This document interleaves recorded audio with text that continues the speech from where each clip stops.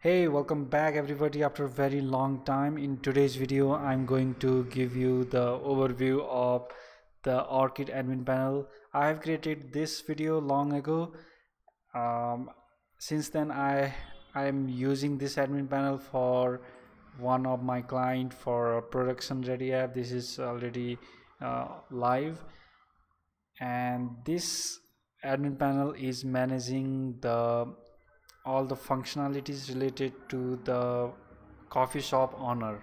So the coffee shop owner can toggle stop taking orders, and they can toggle start taking order, basically switch on and off of that. They can manage their products with all different size. They can see their orders, they can see the items that has been ordered, and they can confirm order from here. While confirming, they can input some how many minutes it will be ready, things like that. And there are deals and advertisement that they can do. They have other product options. So basically in coffee shop there are multiple options like tea options, sugar quantity, so all those things can be managed from here. This is for a particular vendor. If you sign out and log in as admin, you'll see a lot of options as well. Let me go to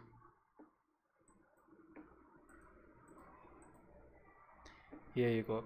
So here you can see other options that there are more options that are accessible to admin. They can just see all users. They can impersonate using some user.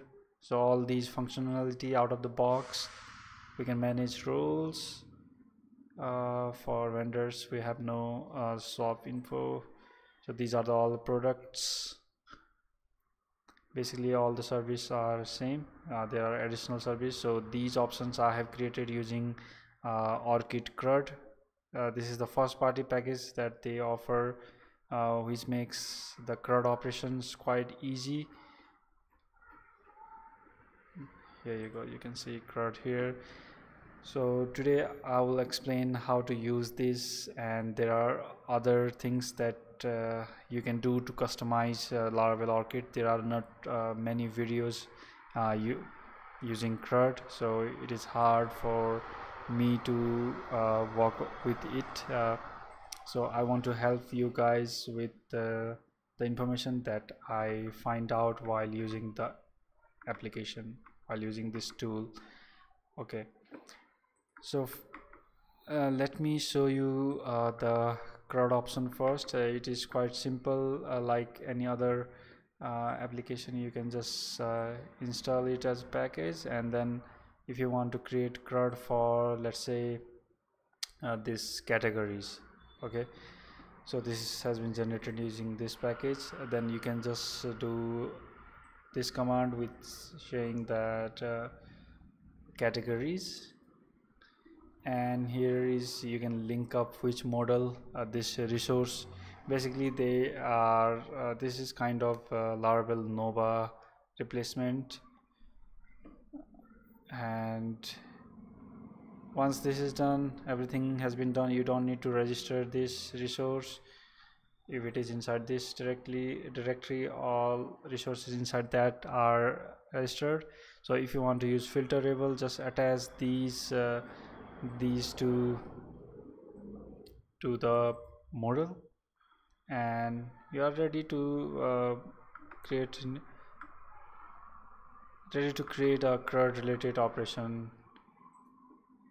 So once you define that, you'll get this screen with edit, and right now view doesn't work. You need to create extra screen for that.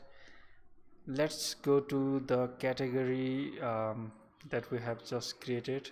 So this one is the product category. Yeah, so this is the product category.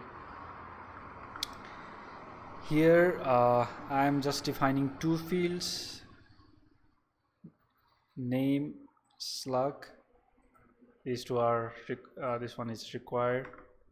As you can see, we can see this name.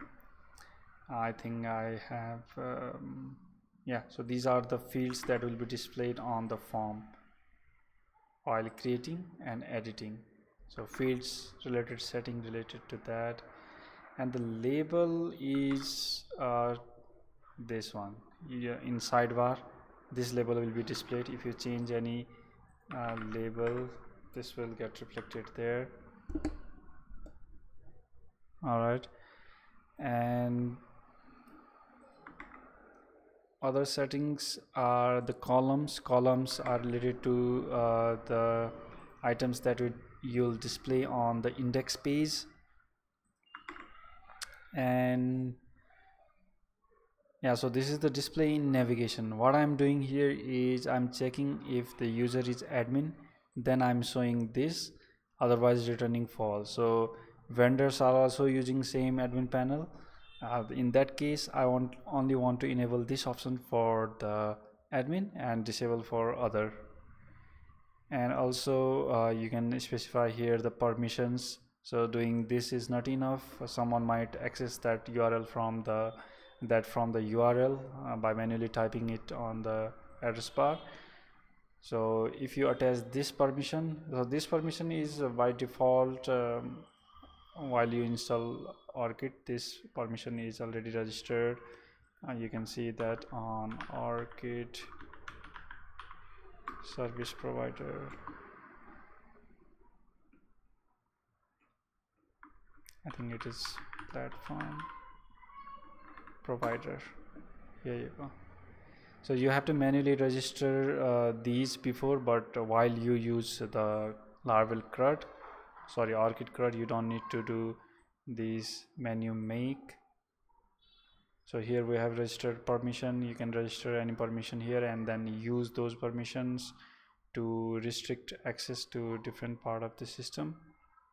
And rules are managed by here. There you go. Here you can see all the permissions that you have created. Like here I have created make order, so I can allow this user or this role to have this permission. So permission you need to register here and then use the admin panel to target those permission or assign those permissions to particular roles.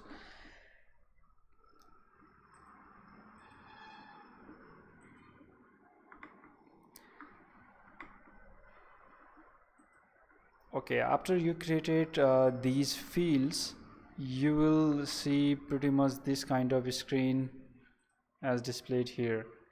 But in some cases you want to restrict the items, let's say in this case vendor product options. For the admin, I want to display all the product options from all the vendors, but when vendor logs in, I want to only display the options that are related to certain vendor. So if this vendor copies of vendor logs in, then I only want to display these 3 items. So how do I do that? So if you are using Laravel CRUD, then you need to use one trick.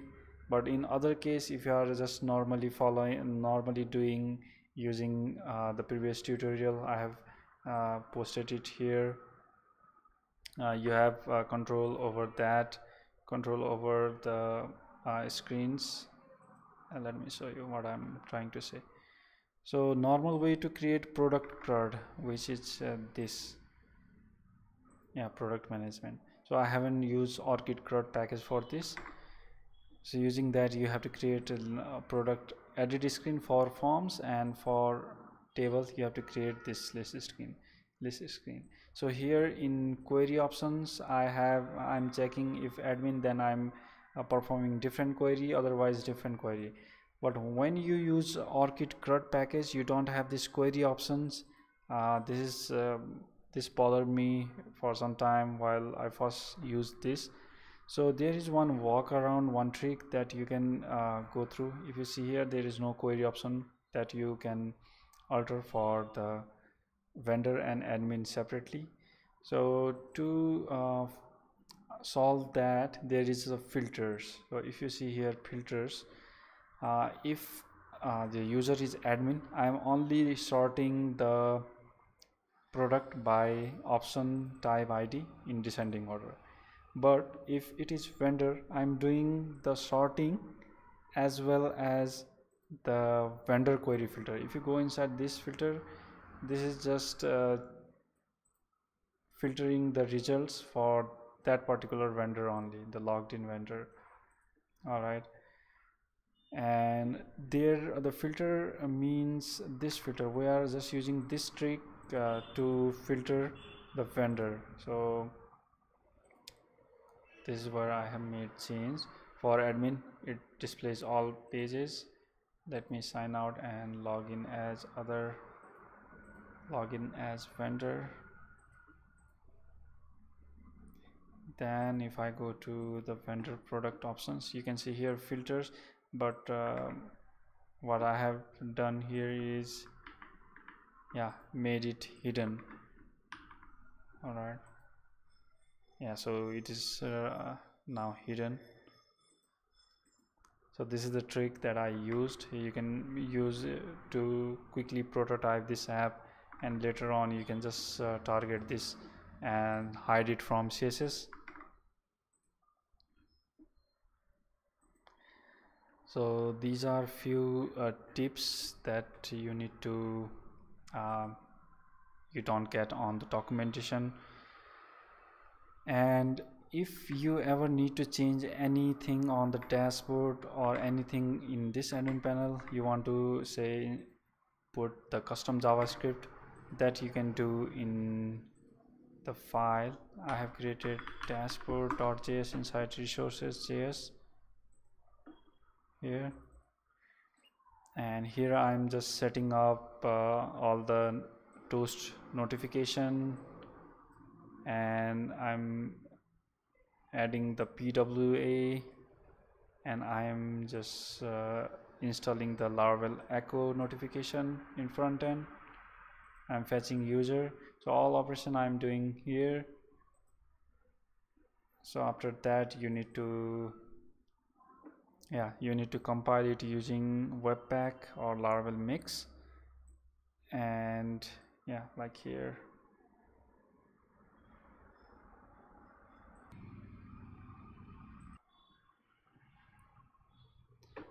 After you compile this, you need to register this JavaScript over here in platform provider. This is by default, and here you have to register a script, and this is the asset path inside asset.js dashboard, because the compiled asset will go inside the public, and then we are targeting that public JS.